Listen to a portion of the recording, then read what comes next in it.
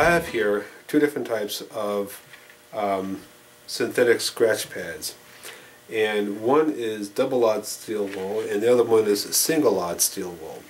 Well, I know that once I lose the sleeve to this, I'm going to forget which one is which.